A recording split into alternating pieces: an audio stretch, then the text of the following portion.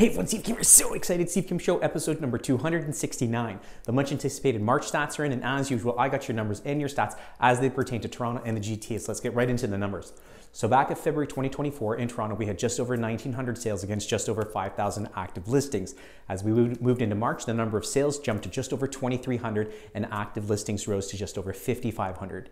In New York region, back in February 2024, we had just over 1,000 sales against just over 1,900 active listings. Sales jumped up in March up to over 1,200, as well as active listings now jumping up to over 2,200. Now, supply and demand, again, this is across all housing types on average. In Toronto in February, we were hovering around 2.7 months of inventory. Fast forward into March, not much of a change, now at 2.8 months of inventory.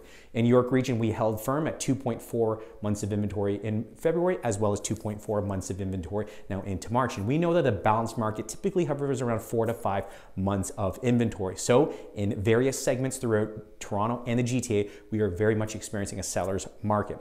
Now, for the average sales price month over month. And don't forget, this is encompassing all housing types: detached, townhomes, semi-detached, condo, apartments, condo, townhouses, etc. So back in February 2024 in Toronto, we were hovering around $1.07 million. Fast forward in March, it crept up a little bit to now $1.087 million. In New York region, an average property in February 2024 was trading around $1.32 million. Fast forward in March, crept up a little bit, now to $1.33 million. Now, year over year price changes. This is an important number to pay attention to.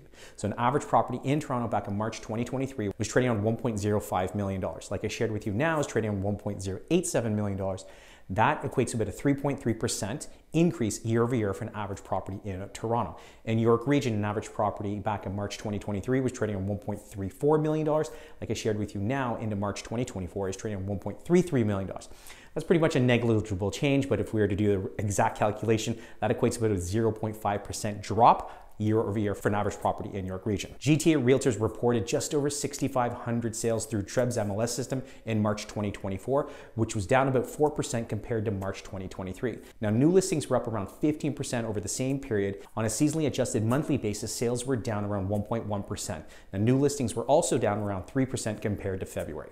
Now, the average selling price edged up in comparison to last year as we move through the first quarter of 2024. Price growth is expected to accelerate during the spring and even more into the second half of the year as sales growth catches up with listings growth and sellers market conditions start to emerge in many neighborhoods. Now, lower borrowing costs in the months ahead will also help fuel buyer demand as we move further into 2024. I hope you enjoyed these numbers and the stats. If you have any questions whatsoever, please feel free to give me a call, send me a text, shoot me over a DM or an email. As always, brave kind of one. Take care.